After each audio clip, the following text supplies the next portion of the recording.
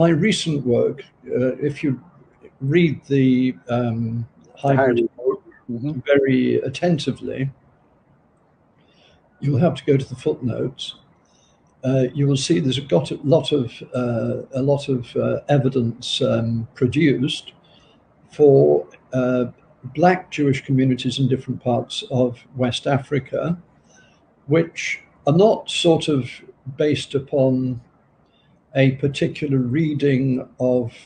tribal history, let's put it like that, but are based on fairly hard historical fact. And this hard historical fact is the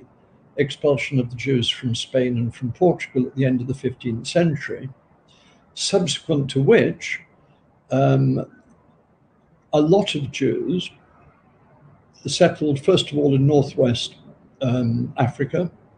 places like Senegal, in the islands, which I'm sure you know about, Saint Tomé and Principe. Yes, sir. Principally. And then, less known, along the coast of Guinea, so that in the middle of the 16th century, 1560 to be precise, the Portuguese Archbishop of Goa in India proclaimed that Judaism is a kind of horrible illness which has killed millions of people throughout history, and the result of being Jewish was to be covered in shame, to fail in everything, even among the black Jews of Guinea. So, in other words, the existence of Jews in the western part of Africa was absolutely accepted at the time by the likes of the Portuguese Archbishop of Goa. And then travelers, Mango Park is a good example, kept coming across Jews or evidence of Jewish settlements in West Africa. And we know from various sources that there were, black Jewish communities practicing mainstream Judaism from the end of the 15th century onwards through the next century and so on. And as far as the black Jews that I talk about in this book, because they are the starting point for a wider digression or a wider consideration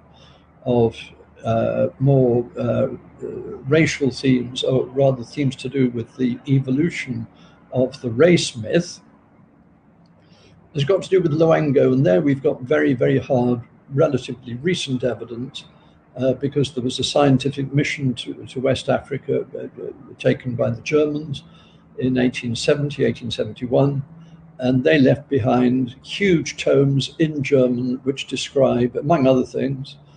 this black Jewish community, which was still at that time practicing a form of Judaism. So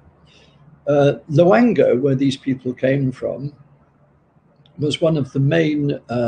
slave exporting kingdoms in West Africa, and therefore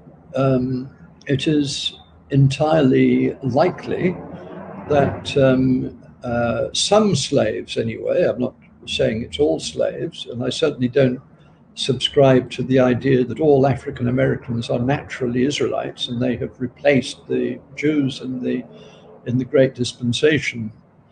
I'm not saying that at all. I'm saying that some Jews, both in Central America and in the United States, had every reason to be influenced by the Judaism that we know to